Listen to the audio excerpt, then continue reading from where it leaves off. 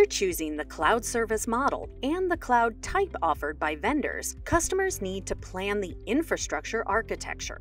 The infrastructure layer is the foundation of the cloud. This layer consists of physical resources that are housed by regions, zones, and data centers.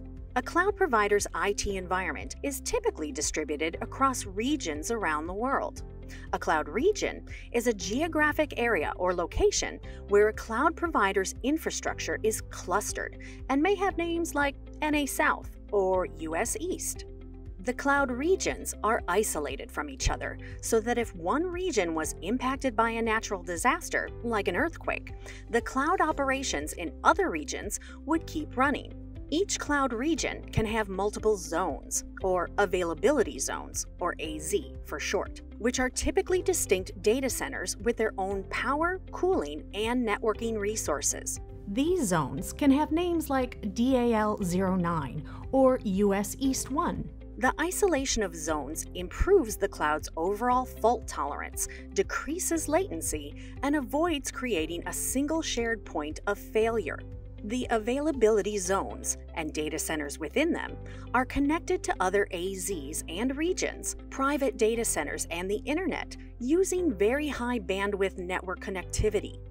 A cloud data center is a huge room or warehouse containing cloud infrastructure. These data centers contain pods and racks or standardized containers of computing resources, such as servers, as well as storage and networking equipment, virtually everything that a physical IT environment has.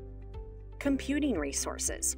Cloud providers offer several compute options: virtual servers, bare metal servers, and serverless computing resources. Most of the servers in a cloud data center run hypervisors to create virtual servers or virtual machines, also called VMs for short, that are software-based computers based on virtualization technologies. Other servers in the racks are bare metal servers that are physical servers that aren't virtualized. Customers can provision VMs and bare metal servers as and when they need them and run their workloads on them. Cloud users can also run their workloads on serverless computing resources, which are an abstraction layer on top of virtual machines. We will talk about all three compute options in greater detail in subsequent videos. Storage.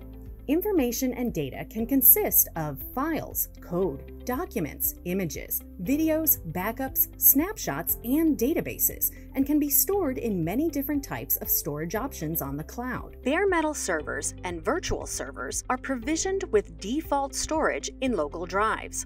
Since these cloud servers can be provisioned and decommissioned by customers on demand and freed up for use by other users, any information stored in a local drive can be lost when you delete or decommission a cloud server. However, there are other storage options available on the cloud to persist data that you can choose depending on factors like how important your data is, how quickly you want to be able to access it, how often you access it, and how secure you need it to be. These additional storage options include block storage, file storage, and object storage. Block and file storage modes are commonly used in traditional data centers, but often struggle with scale, performance, and distributed characteristics of cloud. Object storage is the most common mode of storage in the cloud, as it's both highly distributed and resilient. We will examine object storage and the other storage options in more detail in later videos.